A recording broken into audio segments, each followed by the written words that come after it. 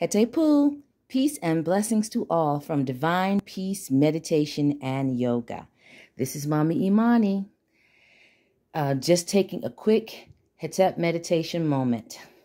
I was just about to close the blinds because my part of the earth is starting to turn away from the sun. So within the next hour, it will be dark outside. But as I was about to close the curtains here in the front and start turning on lights in the house, anyone that really knows me knows that how much I love natural light. So by 8 a.m., I am up and I have all the blinds open to let in as much natural light as possible. But around by 5 o'clock in this fall, I am closing the curtains back so that I can turn on some artificial light. And I was standing here at our front windows about to close these curtains. And I took a look at my island plants. And it reminded me that there's a season for everything and I have to let go.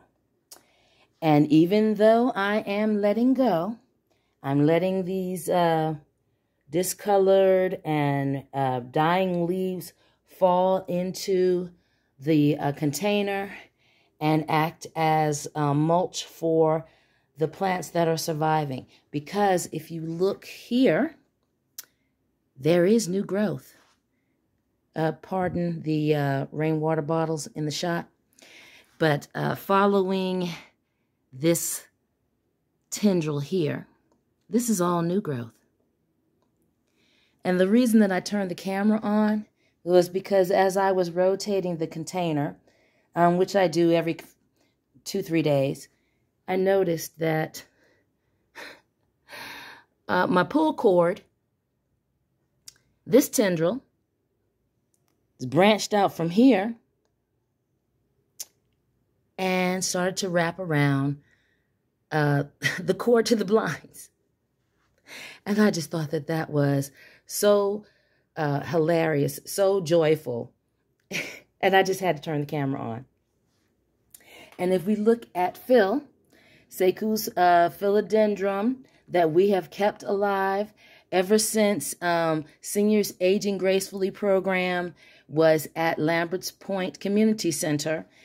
They had a workshop for everyone to take home a potted plant.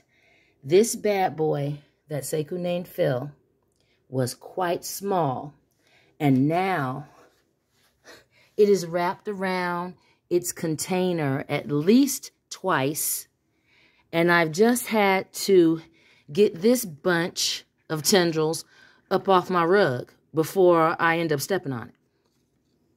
So, that's what's doing. Let me pause here and get my other two loves in the shot. Back in a bit. And we're back to give our two surviving aloe plants a chance. This is the baby that's been sitting by the dining room window. Time to water. I try to give them a little water in their tray for with the aloes, maybe once a week. I don't want to overwater. And then if we swing over here, yeah, pride and joy. I've kept this baby alive for over 3 years. And if y'all know me, that's a record. So I am meditating on gratitude. I am practicing showing appreciation. And I hope that you will also make your Mindful Monday safe, healthy, and remember always that you are already blessed in abundance. We just have to act like it.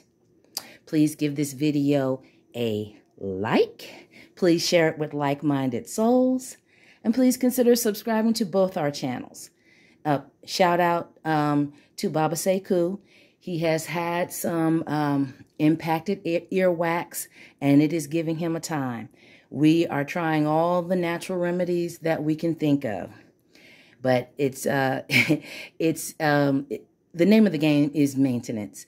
Once we get them cleared, as soon as some cold air hits, they're back to clogging up. So we are trying to clear sinuses, and we are also massaging lymph nodes and paying attention to the lymphatic system, just in case there's a little bit of infection there.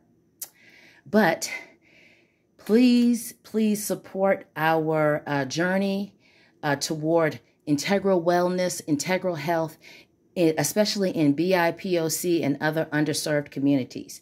If you'd like to book a meditation yoga session to help us out, the email and the links will be in the description box. Dua'u, many thanks. Meri-a, much love to all, and blessed be.